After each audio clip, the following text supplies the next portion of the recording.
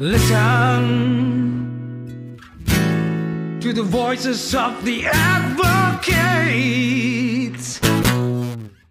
Famously described by Alistair Campbell as having a brain the size of a planet, Lord Jonathan Sumption had a legendary career at the bar, which he concluded by acting for Roman Abramovich before being elevated directly to the Supreme Court of the United Kingdom. Join us on this episode as he shares with us his journey as an advocate and, well, how he was at one time a very poor student. Today on Advocates, the podcast, we welcome Lord Jonathan Sumption. Lord Sumption, thank you for being with us today. A pleasure. Let us start what we normally do with our guests and ask you to tell us a little bit about your background, about where you're from, and a little bit about your parents and your growing up. Gracious. An autobiography. Well, I was born in 1948. I am basically a Londoner. I owe most of what I am to my schooling and my university education. I spent 3 years as an undergraduate reading history at Magdalen College, Oxford. And after taking schools in 1970, I became a history fellow of that college and remained there for the next 4 years. After that, I changed trades and became a barrister. I was a barrister for... Sorry, if I could walk you back a little bit, I'd like to sort of break this up into being a little bit more granular. Of course. Your schooling years, I understand from some of the public material that I've read up, you were obviously at Eton, but there was one point in time when you were at the bottom of your class. Is that true? I don't know where you got that from, but it's true. Right, okay. It's from a Guardian article, probably some years ago. I see. And the article speaks of a moment when you were crossing the yard at Eton, when you decided that all that was going to change. And why was that? Because I decided it was quite useful to have some ambitions. I had none before. Okay, you said you just basically decided to have ambition. But where did that ambition come from, actually? Goodness knows. Where does anybody's ambition come from? So suddenly you decide that it might be quite a good idea to have an interesting life. Right. And that involves a certain amount of ambition. It can be in any field. Took me some time to work out what I might be good at, but the idea that I ought to be good at something seemed an obvious solution to my rather basic problem. And in terms of university, so you obviously decided that ambition was there, and you went to university and Magdalen College in Oxford, and you read history and medieval history. So could you explain to us why you chose history and why medieval history in particular? Well, in the Oxford History School, you can't specialize too much in any one period.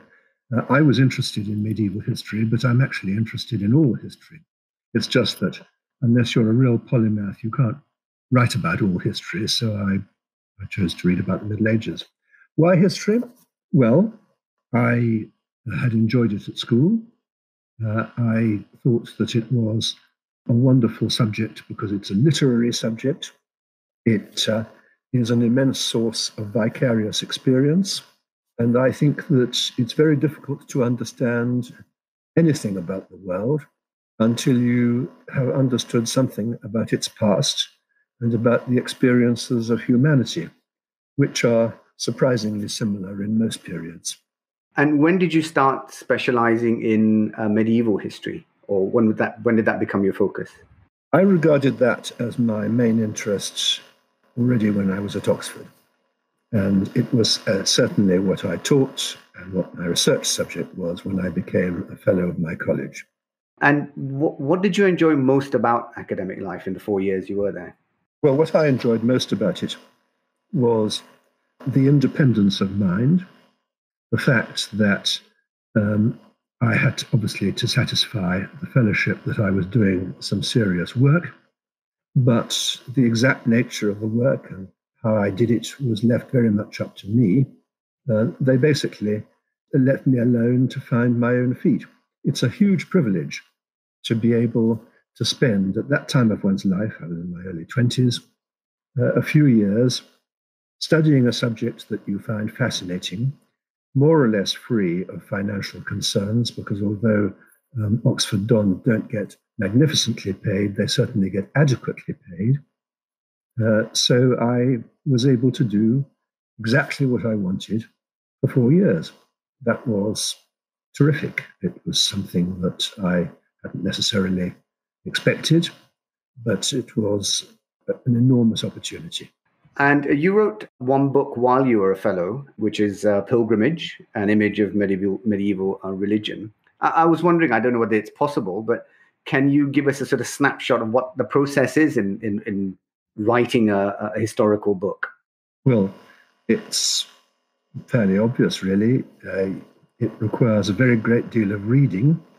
That particular subject didn't require much in the way of manuscript research, but it involved a huge amount of research in printed books. I had chosen the subject basically because I wanted to write about something that covered a very long period of history and that told us something about humanity. But religion is, along with war, the most significant collective activity of mankind for most of its history. And I thought that it was a subject which would enable me to write about 1,000 years of history and to run a continuous theme through the whole of that period. That was quite an ambitious thing to want to do. Nowadays, looking back on it, I don't actually think that I did it as well as it could be done. I was too impatient. But I did, as you say, eventually publish the book. And why the change after 4 years from history to law? When I became a Don, I expected to make that my career. There were a number of reasons why I decided to change my mind about that. To be quite honest with you, the number one reason was the money. I married young. I wanted to start a family, and I didn't want to be enormously rich, but I didn't want to be enormously poor either. So I looked around for some other intellectually challenging work that paid better. There were actually other reasons, although that was the main one. One of the other reasons was that in the early 70s, universities in Britain underwent a really very significant change in directions which I didn't find very appealing. The amount of administrative work increased enormously, and the extent to which one was supervised, hemmed in, and basically had one's life organized for you by regulation greatly increased. It has continued to increase ever since, but I decided when this began which direction things were moving in. I decided that I didn't much like that direction and left. And your father, who was a submarine commander, as I understand it, in the Second World War, and then also practiced at the bar, did he inspire you at all to the bar? Or was that completely independent thinking on your part? It was completely independent choice on my part, really. My father went to the bar very late in life. He had been a solicitor immediately after the war and then became a banker. And he ran into financial difficulties as a banker and decided in his late 50s to become a barrister. So in fact, he and I became barristers not very far apart. Right. But we interviewed Jonathan Crowe in the previous season, and his first degree was in history in your college as well. And we asked him this question. We'd like to ask you this and see whether the answer is any different. But are there any? Don't tell me in advance what he said. No, I won't. No, certainly won't. Are there any similarities in studying law and studying history?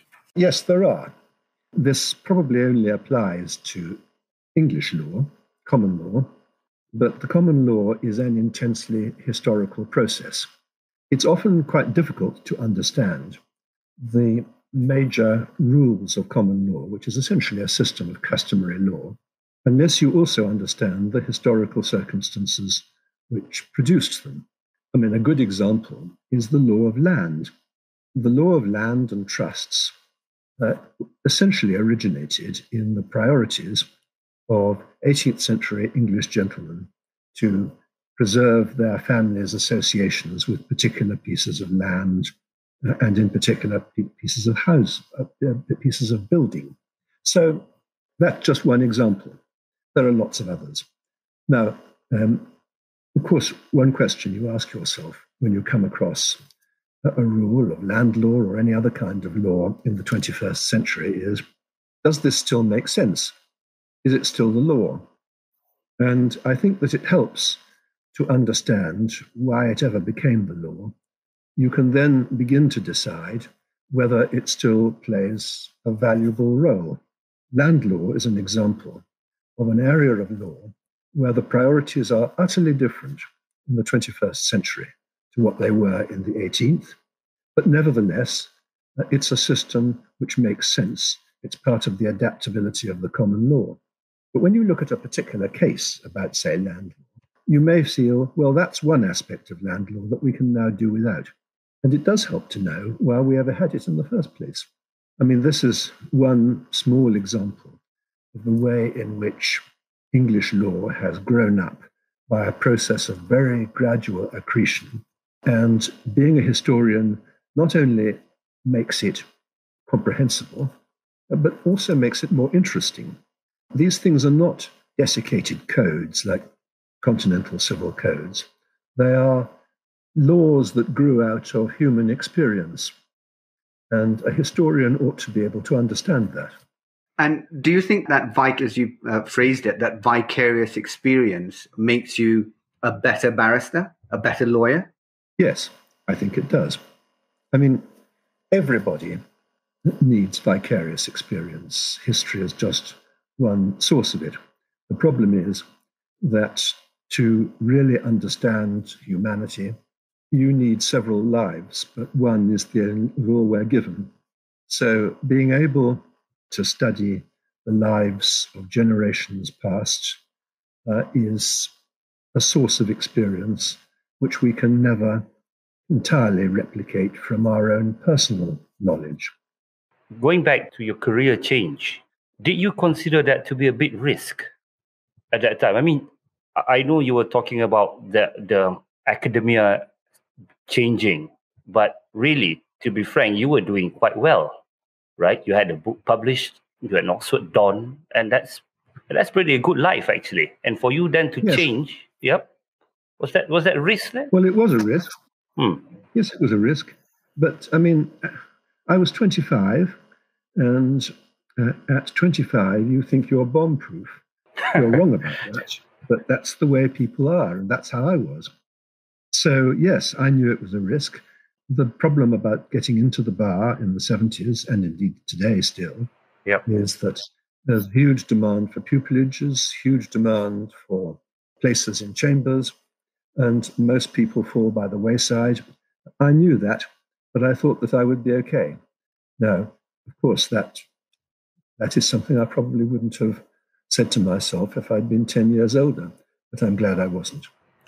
And to something more prosaic, I mean, in 1975, how does one convert from a history degree to being qualified for the bar? Well, it was easier then than it is now, because you could do most of the bar qualification exams by correspondence course. Until about the early 70s, you could actually do all of them by correspondence course. When I started, you could do the part 1 by correspondence course. You then had to attend a formal course for part 2, which I did the moment that I left Oxford, and you then had to do a pupillage. So that was basically what was involved. I was able to do the part 1 while still writing history. Not very difficult. So yes, that was going to be my next question. Did you find law a challenge after history? No, law is easy. I've always thought it's easy. What's difficult about practicing law is the facts, not the law. Okay, so let me just go back to why do you say that law is easy? Well, nobody, not even the most learned judge, knows the whole law. Dr. Johnson said more than 200 years ago that there are two kinds of knowledge. There's the knowledge you have, and there's the knowledge that you know how to get. Well, in most fields of life, the knowledge that you know how to get is probably about 90% of it. Now, law has a finite range of sources. It has comprehensive textbooks. It's not that difficult to look up what the law is, or at least to find out that nobody knows what the law is. in which case you have the interesting task of persuading the judge to make some new law. And then if I can turn to the facts, and you said that's the difficult part, and why do you say that's the difficult part? Because truth is elusive, and the facts, even when you know them, can be hard to classify. You not only have to know what the facts are, you have to know which of them is really relevant to the legal proposition, and you have to be able to classify facts, to work out what kind of facts they are and what their relevance is. Now, that is, I'm not going to tell you that that's a Herculean job, but it's more difficult than finding out what the law is. Most litigation ends up by having very few differences between the parties about the law. In general, once they've battered each other about a bit or been battered about by the judge, they tend to agree on most of the legal propositions. What they're really arguing about is the correct legal classification of the facts. And that's what most cases turn. Just coming now to your choice of the bar rather than as a solicitor, did you ever consider the two options, or was it always advocacy? I never had any doubt that if I was going to be any kind of lawyer, I ought to be a barrister. And why is that? Because one of the reasons that I'd left Oxford was that I did not like hierarchy. I liked to be an independent operator. I am, like many barristers, constitutionally unfit to be employed. And so I went for the branch of the law that gave me the maximum of independence. Could I ask, Lord Sumption, after changing from being an Oxford Don to a barrister, was there a moment in time, maybe after 2 or 3 years of practicing, and you thought to yourself, thank goodness I did this because I'm pretty decent at it? Was there such a moment? Yep. Yes, it wasn't a single moment. It gradually dawns on you when people start giving you instructions without having their arms twisted by your clerk. But I wouldn't say there was a single moment. I decided, I didn't actually originally think that I would be that good as an advocate. But the moment I started, I realized that advocacy is fun, and finding something fun is the first major step towards being good at it. So can I just split that into two? The first is why you thought you might not be good at it, and the second. Well, I've never done it before. Okay, but surely you would have stood in front of students and lectured and given seminars at Oxford. Yes, but the imbalance of knowledge and expertise is very great in that context. I knew hugely more about the 12th century than my pupils. Addressing judges is a different thing altogether. And when did you find it fun and why? I found it fun almost from the word go. My chambers was very good at finding useful small work for junior barristers and pupils to do. Indeed, the first advocacy that I ever did arose because my chambers had an arrangement with a firm of solicitors which acted for insurers, for motor insurers, and they needed barristers to go and put up some kind of defense for insured parties who were accused of motoring offences. They didn't want them convicted because it made them rather more difficult to negotiate a deal with the other side of the accident. So you spent your time going off to magistrates' courts and defending people on small motoring offences. Now, that's not intellectually the most stimulating branch of law, but it was enough to persuade me that this was actually an entertaining thing to do.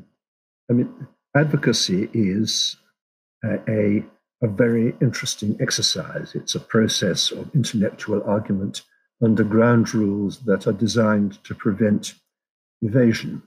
Most of us, when we have arguments with friends or over a meal, we cheat. You can't do that as a barrister. And can I ask you, in your route to the bar? You ended up in Brigg Court. I think you spent all your career there until you went to the bench. How did you get there, and why was it civil work over crime or any other area? Well, it was very difficult in the 1970s to choose which field you practiced in. It was so difficult to get pupilages and tenancies that you basically took whatever you could get. In the 1970s, sets of barristers' chambers were not organized the way they are now. They didn't have organized systems of recruitment. You couldn't very easily apply to them. They were basically run by the head of chambers, who was usually a complete dictator, often a very benign dictator, but a dictator even so. And you needed an introduction. I asked my father, who had been around for some time, had been slightly involved in politics and had been a solicitor, if he knew any barristers, particularly any heads of chambers. And he did. He knew Anthony Lloyd, who became Lord Lloyd of Berwick, the Law Lord. And so I got an introduction to him, and that was how I got my pupillage. That was not in Brickcourt Chambers, it was in another chambers. I had enormous difficulty getting a tenancy. I tried just about everyone in the field in which I'd been a pupil, which was commercial law, and got turned down repeatedly. I spent about 2 years as a pupil trying to find a place to practice before being taken on more or less off the street by Brickcourt Chambers through the good offices of a very helpful and extremely senior barrister in the chambers, the last chambers I did a pupillage. Well, and was that just purely because of the competition for places then? The inability? It was partly for that reason, and it was partly because as a former academic in a subject other than law, a lot of people assumed that I was simply doing this for fun and wasn't actually serious about practicing. I remember a particular moment when my first pupil master I invited to dinner one day with my wife and myself. And there were about 6 of us round the table. And about halfway through the dinner, I heard my pupil master turning to my wife and saying, "Tell me, what does Jonathan intend to do with himself after his pupillage?" I was rather shocked by this. I thought it was obvious what I intended to do with myself after my pupillage. But it clearly indicated to me that at least this pupil master had not even thought it was possible that I might actually want to practice at the bar. What on earth he thought that I was doing in his chambers, I simply cannot imagine. Not particularly perceptive man, your first pupil master, I must say. Well, nobody knows what's going to happen. Yes. And let me ask you about life in chambers in mid-70s when you joined Brickcourt and compare it to when you left in 2012. Tell us what the big differences were between then and now. Well, one difference was that there were, I think, less than 20 members of chambers when I joined Brickcourt. There were, I think, only 2 QCs. That's 1/10 of the membership of chambers. When I left, about the whole strength of chambers was something like 90, and about 1/3 of them were QCs. That's one big difference, the sheer scale of it. Secondly, chambers were not particularly well organized when I joined in 1977. They became highly organized. When I joined, believe it or not, the chambers was basically run by the head of chambers and the senior clerk. Nobody else had a say about anything. There were no committees. That would have been regarded as a sort of impertinence to impose a committee on the head of chambers. There was nothing collective about the way that chambers was run. It was essentially a dictatorship. Because our head of chambers lived in Wales, this meant that the effective control of chambers was exercised by the senior clerk, who was an absolutely outstanding, a brilliant senior clerk, but a real old-fashioned tyrant. I learnt a lot from him. Mr. Burley. Yes, he was an extraordinary and wonderful man, but nobody would have called him a pushover. Right. And in terms of, clearly that you learned a lot from him in terms of the practical aspects of practice. You'd have seen far more than many barristers, I'm sure. But in terms of barristers, did you have any early influences? Well, the man that I worked with most often at that time as a junior barrister was Robert Alexander. He was, in his day, the most celebrated advocate at the English bar. I think that's fair to say. About 2 years after I joined Chambers, Sidney Kentridge, who had previously practiced in South Africa, also joined us. And he, I think, I would describe as the greatest advocate that I've ever heard. The fact that I thought that he was even better than Robert Alexander shows how very good he was, because Alexander was really outstanding. But I got a lot of work through Bob Alexander as his junior. May I ask, is there a difference between the style of advocacy in the 70s and by the time you left practice in 2012? Yes, it's not a radical difference, but there are differences. For example, the role of legal scholarship is much less now than it was. You do need to know your law.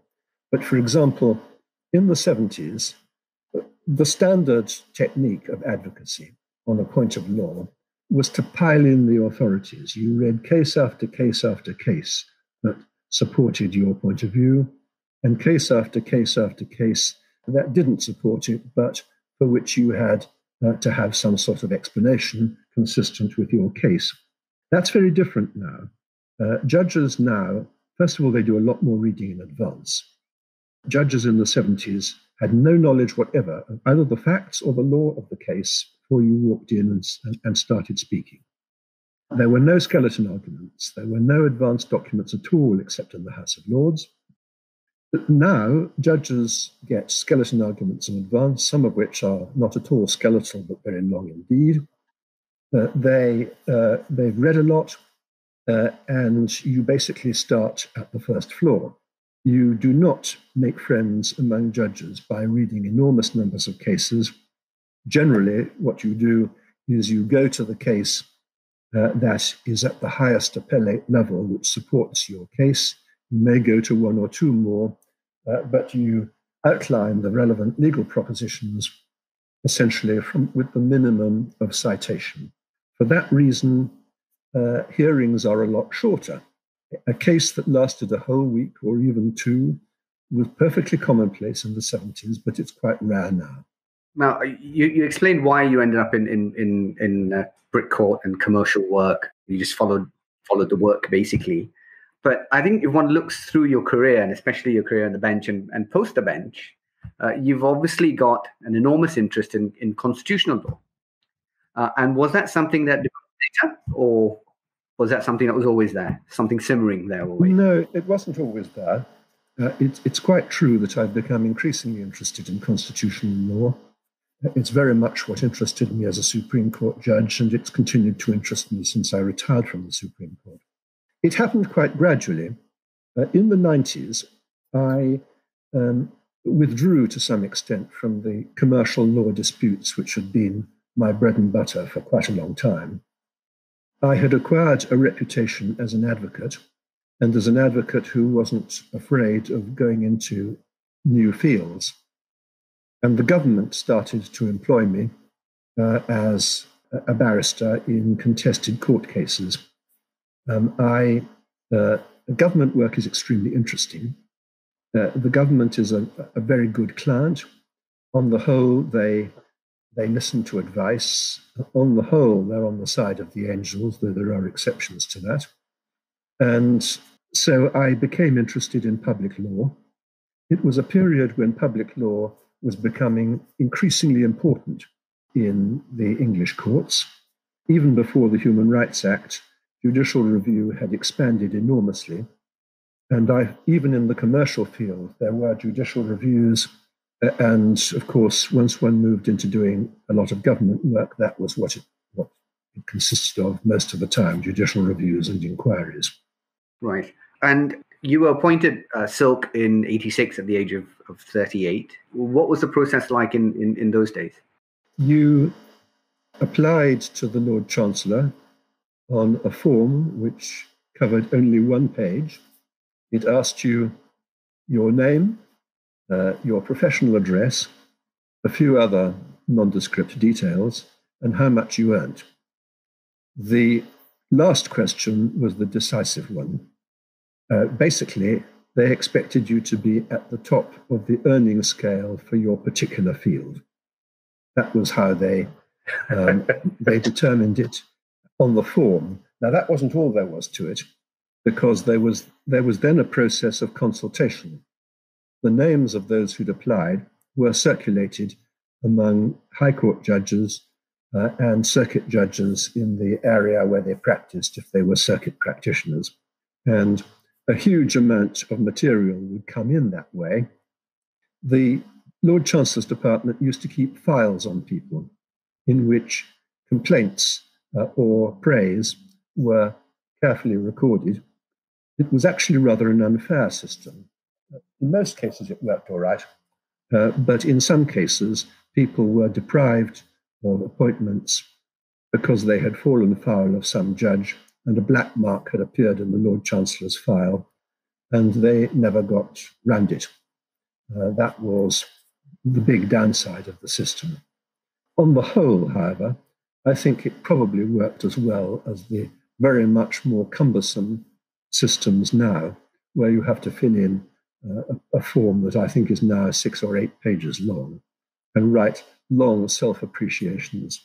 There was none of that when I applied. And after you took Silk, could you tell us what's the main difference in the way you worked compared to when your years as a junior? Well, in the last few years of my time as a junior, I had been doing basically Silk's work. I think I probably hadn't been led by a Silk for about three years before I actually took Silk myself. And I frequently led other more junior barristers. The main difference is that you stop doing pleadings. I quite liked doing pleadings, but there are more interesting things. You did less of the sort of grungy work like advice on evidence, and a higher proportion of it was actually appearing in court. So that was a plus as far as I was concerned. Right. And sorry, just let me wind back a little bit to what you said about Sidney Kentridge, and you said that he was the best advocate you had seen. Could you pinpoint for us why you say that about him? It's terribly difficult to identify what it is that makes any advocate compelling. In Sidney's case, it is the gravelly voice, the extraordinarily slow delivery. I would never dare to speak as slowly as he did, but it's very effective.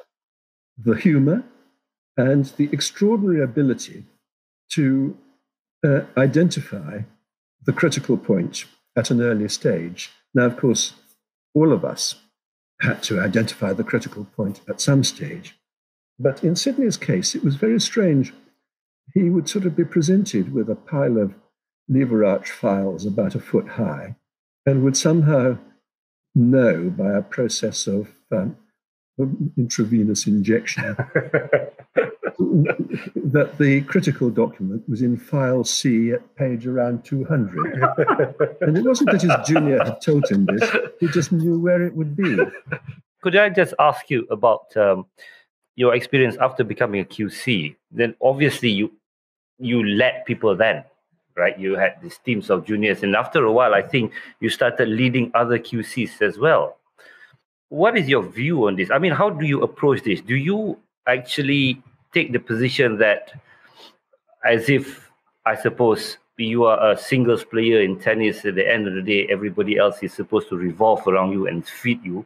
Or do you feel that you are more like, a star striker in football, where they are midfield players supporting you and so on and so forth? How do you view, what was your approach? It's a mixture of both things. It's very personal and different leaders differ. I have always found it very difficult to delegate. It's partly that until you've worked out the facts and the law for yourself, you don't actually really understand them completely. Barristers who take the law from their juniors, however good the juniors are, tend to be underprepared. It's only when you've studied it yourself that you can really deal confidently with the byways that tend to open up unexpectedly in the course of any forensic argument. That made me a rather frustrating person to work for in a team of barristers. The area where I found juniors most helpful was, well, first of all, that they could point you in the right direction, so that although you did the work yourself, you knew where to start, and that's invaluable. But secondly, I found that particularly in very fact-heavy cases and very document-heavy cases, having a good junior who can alert you to potential lines of cross-examination, both for you and against you, is an invaluable resource. But although I got on with all of my juniors, at least I hope I did, there were really only a handful who I worked with so often and who we intuitively knew so well how we worked that really he was essentially like an extension of my own mind and vice versa. That's a very useful situation, but I mean, it's not that common. But there were perhaps half a dozen who were in that category. And let me just follow up on what Razlan's asked you, just in terms of, as you say, you've got to do that sort of reading and the law yourself in order to be able to deal with the byways. Does that mean that when you have a new problem or a new area that you've not dealt with before, you hit the books yourself and pick up the textbooks and pick up the law reports and start trying to find a map of how this thing works? Absolutely. I mean, very often I found myself leading somebody on appeal in a case where I had not appeared at first instance, or in the House of Lords where I hadn't appeared in the Court of Appeal. And the first question you ask yourself in that situation is, well, why did we lose? Usually, if I've been brought in at that stage, it's because we have lost. And you do have to start looking at a case with new eyes. I very frequently found myself taking over cases which had been perfectly competently conducted in the courts below, but where you could see, when you read the judgments and looked at the papers, that there was actually a much better approach, which perhaps might have been more profitably argued first time round, or perhaps it may be that a more senior court would find it easier to take an approach that was different. So you have to hit the books yourself. And were you someone who used or still uses LexisNexis and those sort of devices? Yes, I mean, that came in really during the 90s. Mm-hmm. And legal research engines are invaluable. I actually find it very difficult to study a case properly without a hard copy in front of me. But for identifying which cases you should be reading in your hard copy, the research tools are absolutely invaluable. It used to take a month of Sundays to work out every case in which some decision had been cited. Standard research technique. You come across an important case, or a case that seems to be interesting. You ask, how often has it been cited? Has it been approved, disapproved, expanded on, and so on? Now, that used to take ages, because you have to go through the indexes of the law reports, which were published decade by decade. And then you spend hours looking up cases that turned out to be about something completely different and of no interest at all. With the search engine, it's very fast. You identify the cases in 10 minutes. You go through them looking at the gobbets that the website will throw up, 10 lines on either side of the citation. You can tell immediately that it's a load of rubbish and start to move to the next one. And it a job that took 2 days can be reduced to a couple of hours. But what's your first port of call? Is it the textbooks, or do you immediately turn to LexisNexis? Usually it's the textbooks. I mean, sometimes there is a dominant case in a particular area, the point of reference around which everything revolves. That's where you go first. This episode of Advocates, the podcast, is supported by Taylor's Law School, where you master the skills, tactics, and ethics that these top advocates will be talking about. Coming to some of the leading cases that you did, that you, obviously the Hutton Inquiry, the Abramovich trial, and Three Rivers, and the very big cases. But I wanted to ask first about the Hutton Inquiry and something that I read from that Guardian article. A tactical decision you made to get Alistair Campbell to hand over his diaries. It wasn't a tactic. Okay. Lord Hutton had asked for them. I see. Okay, I didn't know that he'd asked for them. It was described as a decision that you made in the Guardian. So that's got no. Hutton had asked for them. They weren't government documents, and they were Alistair Campbell's personal documents. And so, technically, he didn't have to produce them.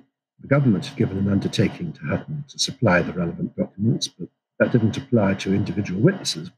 But he had asked for them, and on the whole, it's a good idea when conducting inquiries to do what the judge wants. I wanted to ask about tactical, strategic decisions that you make, which are slightly sort of non-legal, not strictly legal, not strictly factual, and how big a part that plays in your process in approaching a case. Well, the process of deciding what the line ought to be is, there isn't a standard technique. It's a question that you really ask about every case, and the answer can turn up in very different ways.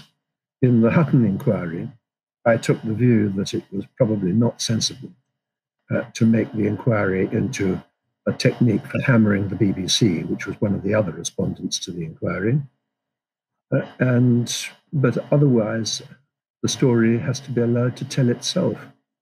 Good point. Now, these cases are, they're high profile. They were high profile at the time. Now they're still very important cases.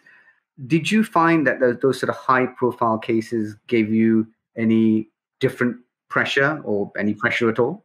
The profile of a case doesn't affect the amount of pressure you feel under. I never felt that pressurized. I tried to avoid overtracing. I tried to avoid taking on so much work that I couldn't do all of it as well as I wanted to do it. So I basically was not the kind of practitioner who ever felt under that much pressure. The profile of a case can make you a bit nervous. TV reports or press reports on the day's proceedings all the time. And I did quite a number of cases in which that was true. But ultimately, you just have to ignore it. And can I ask you about the preparation for cross-examination? So, we're dealing with cases now like the Abramovich one. What do you think the role of cross-examination is? Well, I think cross-examination is clearly vitally important in most cases involving disputed facts. It can be a very unfair proceeding because if the barrister has done his job properly, he should know a great deal more about the case than the people who are actually involved in it. However competent a witness is, he is not going to remember every detail of what happened maybe 6, 7, 10 years ago.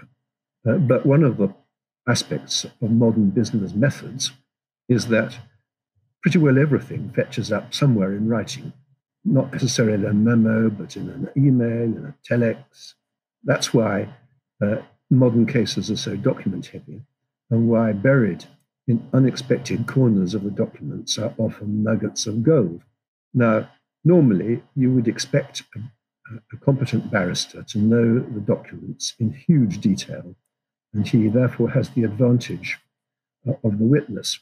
The witness is not allowed to speak except in answer to your question, because certainly in England, his witness statement will be taken as his evidence in chief. The emotional cards in court are stacked against him. So it is, I think, an inherently unfair process. But before a good and even-handed judge, it should be possible for the judge to correct for the unfairness of it, not to take too seriously the ways in which a witness can, in all good faith, slip up. And the process is extremely efficient at elucidating the truth. You have to have two things at the outset. You have to have a complete grasp of everything that's in the document, because the witness may have an answer that you haven't anticipated. He very often will. And unless you know where the document is that you need in order to chase him down whatever rabbit warren he's gone down, you're not going to do a very good job. So knowledge of the documents is the first thing.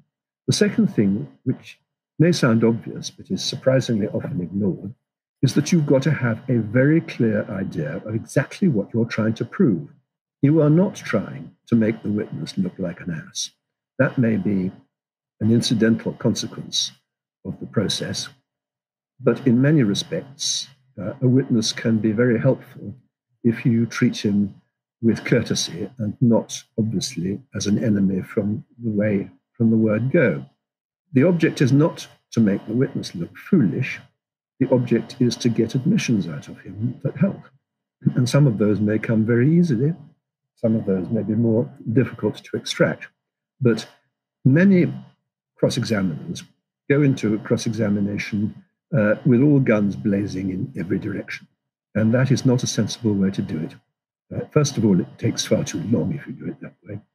And secondly, it means that you quite often miss the target. It's only after the event, when it's too late, that you realize what you should have asked. So you need to know what you've got to prove, what you do not wish to have proved. You need to have, in other words, a coherent plan which is closely related to your view as to what the law is. I just want to ask Lord Sumption regarding his approach of doing cases, particularly cases like the Abramovich case, which is essentially, there's no law there, it's purely factual dispute. Absolutely no law at all. It was 100% fact. So when you approach cases like this... The swearing match between two... I mean, it was a very extraordinary case, a very unusual case. Yeah. If you had told me in advance, this is a dispute between two businessmen, and the one thing that they are agreed on is that several hundred million changed hands under a deal which was not documented, an oral deal that was not documented anywhere, it would have been hard to believe. But that, as I say, was the one point on which they were agreed. It was a very strange case. And so when you approach a case like this, which is purely factual, my question to you is, there are two areas actually I wanted to ask you. Firstly, when you preparing this case, particularly for your cross-examination of Boris Berezovsky, you took 9 days to cross-examine him. Did you? Yes, I did.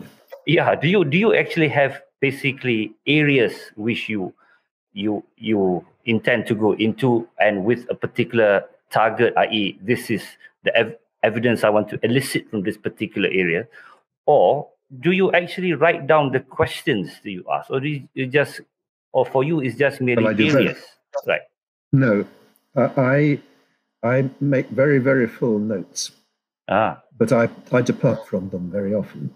I make notes, I note what questions I intend to ask, and I note against each question what the relevant documents are, what the answer might be, what on various hypotheses is the follow-up. But, well, that's my own technique. I do that not so much because I intend to follow the route map that I set out in that way.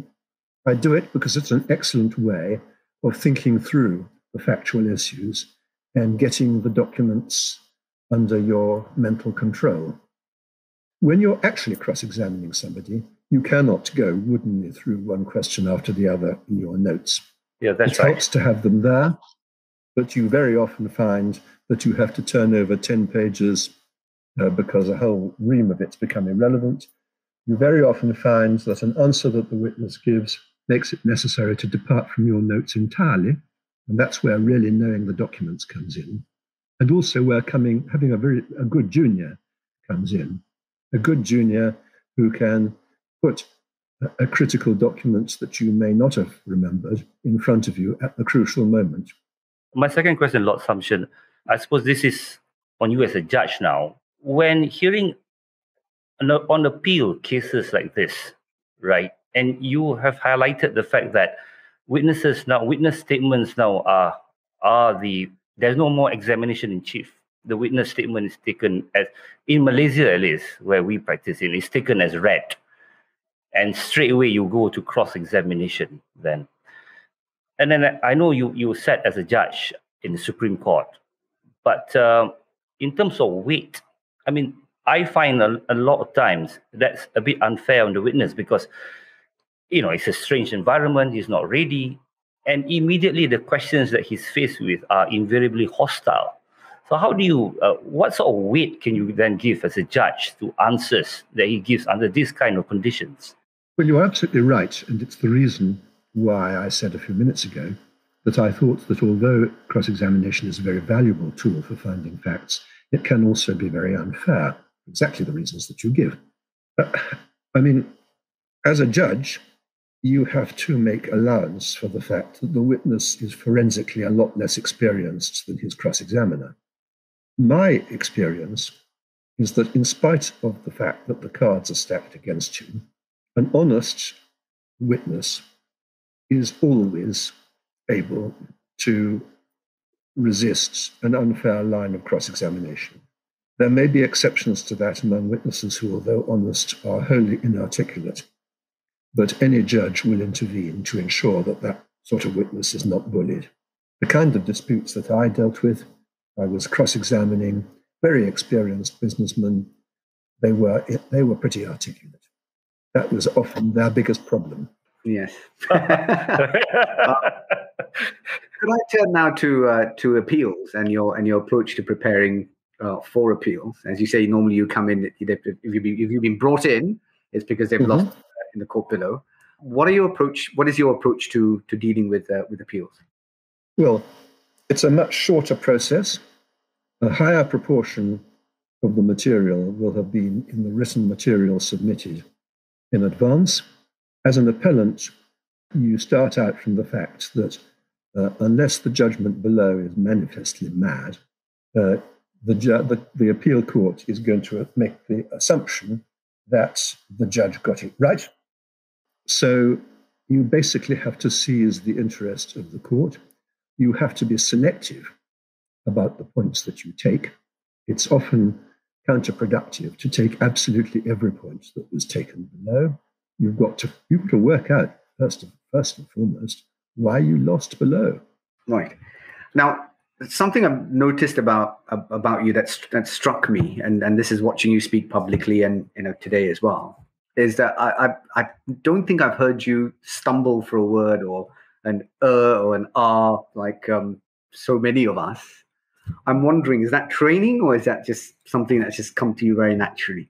I think it comes naturally. I think in sentences with subjects, verbs, and objects. We clearly don't. Okay. We clearly don't. Could I ask, in terms of the trial process and the appellate process, which one did you enjoy more? I enjoyed the appellate process most. But I always made sure that my clerk realized that I wanted to do one serious witness action a year because it keeps your hand in. It's a variety of experience. Just doing appellate work, I think, would be less interesting, but one was enough. And what did you enjoy more about the appellate work? I enjoyed the fact that by the time you get to a Court of Appeal or the House of Lords, the issues have been distilled. There's no floundering around wondering what the right questions are. One knows by that stage. And so you are able to move straight to what are the critical and most difficult issues which account for your having lost below. It's a much more selective process. It is a much more, in a way, it's a much more intuitive process. Nobody likes the feeling that they dropped a point which they might have won on, but you have to take that risk. Okay. Now, while you were a barrister, you sat as a deputy High Court judge and a judge of the Court of Appeal in Jersey, in the Channel Islands as well. My question is, what was your first impression of life on the bench? It's not that different to life at the bar. Oh, really? Yeah, absolutely. I mean, all judges start from the answer and work backwards. And they differ in the degree of brutality with which they are prepared to knock barriers out of the way before they decide they've got to change their initial view. Barristers ask themselves pretty well the same question. They are, of course, limited by what is in their client's interest, but you start out by asking yourself, what's a judge going to think of this? How is a judge going to react to this or that argument or this or that fact? The main difference is that when you become a judge yourself, you've taken a shortcut. Now, I just to ask you a very sort of again, prosaic question. For appeals, for submissions, when you have to reply, you have to take a note. And it's one of the things I find the most difficult thing to do is deciding what you take a note of. So what's your approach to that? I don't take a note of what my opponent has said. I take a note of what I am going to say in reply. That means you have to leave large spaces between the lines for the things that only occur to you later. Okay, that's good advice. Now, quickly dealing with just your continuing career as an historian as well, I'd really like to know what were your days like when you were at the bar and then writing these 3 volumes for the 100 Years' War? I do not come back at night, switch modes, and start writing about history. I admire people who can do that, but I can't. I come back. I either have to do some work on the case, if it's continuing, or else I help myself to a large glass of wine, and I'm then good for nothing for the rest of the day. So the writing of history takes place on days when I'm not in court. Weekends, holidays. One of the great advantages of the bar is that one's timetable is quite flexible. You can take long periods off. Also, many cases settle or go short. When that happens, I didn't used to go and stand on the cab rank and wait for the next case to come in. If I'd taken on a 3-week case and it settled the day before it was due to open, I would take the 3 weeks off. And is that what sort of gave you that time? I mean, obviously, in the 100 Years' War, there's a lot of reference there to sort of original manuscripts and things like that. That gave you the time to actually travel to read those manuscripts. And yeah, absolutely. Right. Okay. And your love for languages, is that a result of history or is that independent of history? It's mainly a result of history. I've always been pretty well bilingual in French. I was educated at a French school when I was very small, and I never lost the habit of speaking and reading French. Other languages, the great revelation is that at a certain point of one's life, one suddenly realizes that speaking and reading, particularly reading foreign languages, is not very difficult. It seems daunting. I remember the first occasion when I actually picked up a book in French. I'd been speaking and understanding French for a long time, but at the age of about 12, I decided to read a book in French. That might seem a pretty obvious thing to do, but it had always put me off before the need to do this. And I found actually it was enjoyable. It was Guy de Maupassant's short stories. And I thought I'd do it again. So, and again with other languages. I mean, I have learnt very few languages formally. Obviously, I learnt French formally. I learnt Spanish formally, did exams in it and that sort of thing. Most languages, and I also learnt German formally. In an odd way, I went to a Goethe Institute in Germany when I was young and spent some months there learning basic German. And then when I wanted to brush my German up about 10 or 12 years ago, I used to have a tutor who came to see me at the Supreme Court once or twice a week and used to talk to me in German, just ordinary conversation, what news stories, life in general, anything like that.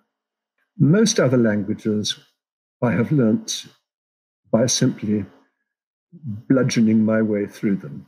That's to say, you take a document or a book, you get a grammar, you get a dictionary, and you start.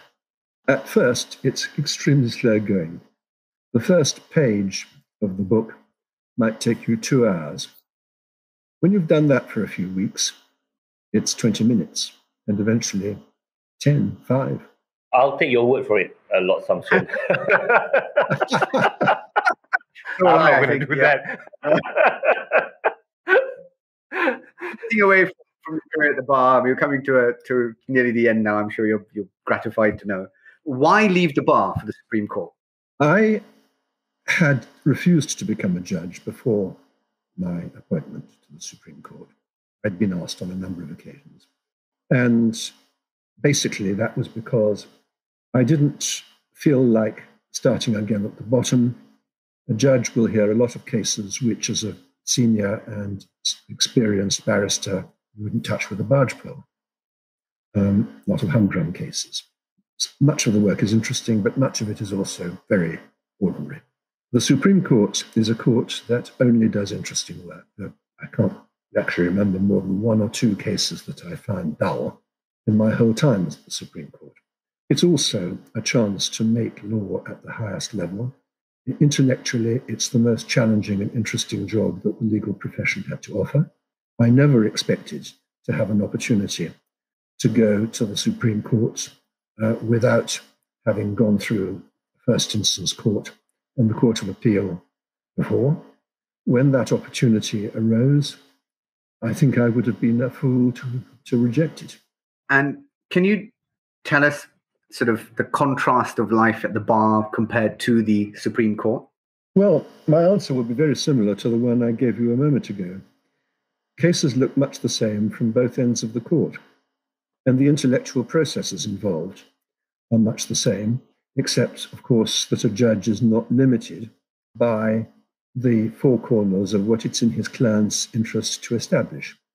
And what did you observe about the bar from the Supreme Court bench that you didn't see while at the bar? Well, in the Supreme Court, you hear a large variety of advocates on almost every subject under the sun. And you get to know who are the good ones and why they're good. My main bugbear about the bar was specialization. The Bar of England and Wales is a large bar, and it therefore breaks down into a number of very specialized areas. In my view, to be a good lawyer, and particularly at appellate level, you need to understand what's going on in the legal room next door. So specialization can be an impediment. There are barristers who come into court with a grab bag of useful cases on their particular subject. Let's suppose it's bicycle mortgages. There are 5 cases in the books on bicycle mortgages, and they know every one of them. Do they ask themselves, well, look, what's the basic principle about bicycle mortgages, and how does it differ from mortgages of houses, cars, or anything else? The ability to look at legal problems at the most basic level and to understand that the common law has certain basic instincts which are common to many areas of law is absolutely vital, especially at the appellate level. So that the barristers that one appreciated most are those that have a grasp of the basic principles underlying the whole field of law, and why, as is very often the case, that some decision in an area utterly remote from bicycle mortgages, or whatever it happens to be, may actually be the key to unlock it. Yeah. Now, Lord Sumption, I'm about to appear before you in the Supreme Court. How would you describe yourself to me as a judge? Well, I think I talk too much. I try to restrain that, sometimes successfully. Okay. And was there anything that you look back and go, no, that's something I didn't enjoy about being on the Supreme Court? Well, one gets very cross in some cases with one's colleagues when they disagree. That's not always the case. Very often you change your mind. Very often the case is one which admits of 2 reasonable answers, or more than 2 reasonable answers. And all that's happened is that you take one of the reasonable answers to be true and your colleagues take another. That doesn't make me cross at all. Sometimes you feel that your colleagues are being a bit obtuse and they think the same about you. That's frustrating, but there's nothing you can do about it other than change your mind. Lord Sumption, Lord Diplock famously was known as a judge who almost never changed his mind. Yes. Are you that kind of a judge, or are you willing to be persuaded by advocacy? I have frequently changed my mind. sometimes changed my mind about what the answer ought to be. I've very often changed my mind about what the reasons for the answer ought to be. And one is persuaded by advocates, one is persuaded by one's colleagues. Lord Diplock was in some ways a very good judge and in some ways a very bad one. He made up his mind too early. He was too dogmatic. He expressed principles of law in a way that read like statutes and had a tendency to decide all sorts of cases other than the one before him in a way that subsequently turned out to have been a mistake. He often used to say, you should not read judgments like a statute. What he meant was that you shouldn't read other people's judgments like a statute. Okay, we're coming now to the last area, which is our sort of quick fire round. What do you enjoy more in practice, the interpersonal skills, which are obviously an important part of being a barrister, or the intellectual exercise? I don't think I would distinguish between them. I enjoy both equally. Okay. The opponent that you respected the most while you were at the bar? Gordon Pollock. Gordon Pollock was an extraordinary man in many ways. He got up judges' noses because he was extremely rude to them.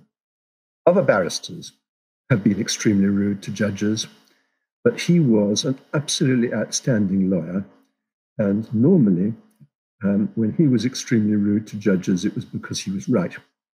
That's not an easy thing to persuade the judge at the other end of the exchange of. He was flamboyant. He was a terrific speaker. Was he South African as well? No, I don't think so. Okay. The judge who challenged you the most? I don't think I know the answer to that question. All right. What is, for our listeners, the most important quality in an advocate?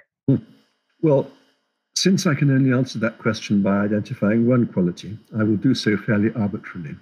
I think that it is a good idea that when you are halfway through a sentence, the judge should never be quite sure how you are going to end it. That way, you will hold his attention. That's classic. Great. And what are the cases, or pick one case that you've argued that stands out for you, and why? I think Abramovich and Berezovsky, because the facts were exotic, it was difficult, and it was my last case. A day in the life of. Tell us a day in the life of Jonathan Sumption, the barrister, and tell us a day in the life of Lord Jonathan Sumption now. Well, the barrister is just going to be more of the same. I get up. I don't bother with breakfast. I go into work a sufficient number of hours before the case starts to do the last-minute things that one has to do. Remember, I'm good for nothing after a glass of wine in the evening. I wait. I stay in chambers or in court until 7 or 8 o'clock. I then go back and have the said glass of wine. Now it couldn't be more different, except on occasions like this when I'm talking to you. My main activity is writing the last volume of my History of the 100 Years' War. That is a fundamentally undisciplined process, completely in that respect unlike practicing law. You can switch it on and off. You have to, because sooner or later you just get sort of word block if you don't stop from time to time. I go on long walks in the country. I enjoy my grandchildren. I do a lot of traveling, and I eat well. Again, this is from the Guardian article. It says that you dislike idleness. So you're now working on the last volume of the 100 Years' War. I only dislike idleness for myself. I'm perfectly happy with it in other people. Well, thank you very much. I feel gratified. I feel really gratified. Me too. My question is, what have you got planned after that? There was some talk of a book on the Dreyfus affair. What have you got planned? The answer is I don't know. I've been doing this book since 1979. It's been a lifetime companion. And when it stops, there will be a large hole in my life, which I will need to fill in a hurry. I don't know what I'm going to do, but I will try and ensure that it's something that interests me, and I hope that interests other people. Well, that's all I have. I don't know whether Ruslan's got anything to add on. Nope, Um, nothing. That was Yeah. fantastic. Thank you Yes. so much, Lord Sumption. It's a pleasure. That was brilliant, Lord Sumption. Thank you for listening to Advocates, the podcast. If you enjoyed this episode, be sure to follow us on all our social media channels. Leave a review or share this episode and tag us. We'd love to hear your feedback. Thank you. Listen to the voices of the advocates.